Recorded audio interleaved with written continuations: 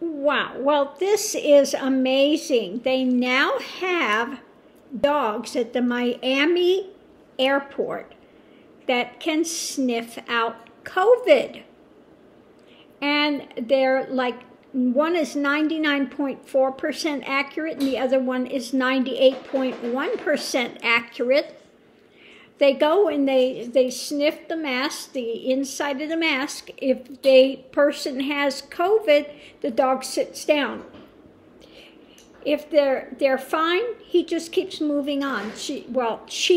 Both of them are female dogs that are doing this, but they can sniff COVID. Now, I think that's a pretty great way to have a test. You don't have to have this thing stuck up your nose into your brain, practically. You know, you have a dog that comes along and it can see whether there is COVID or not.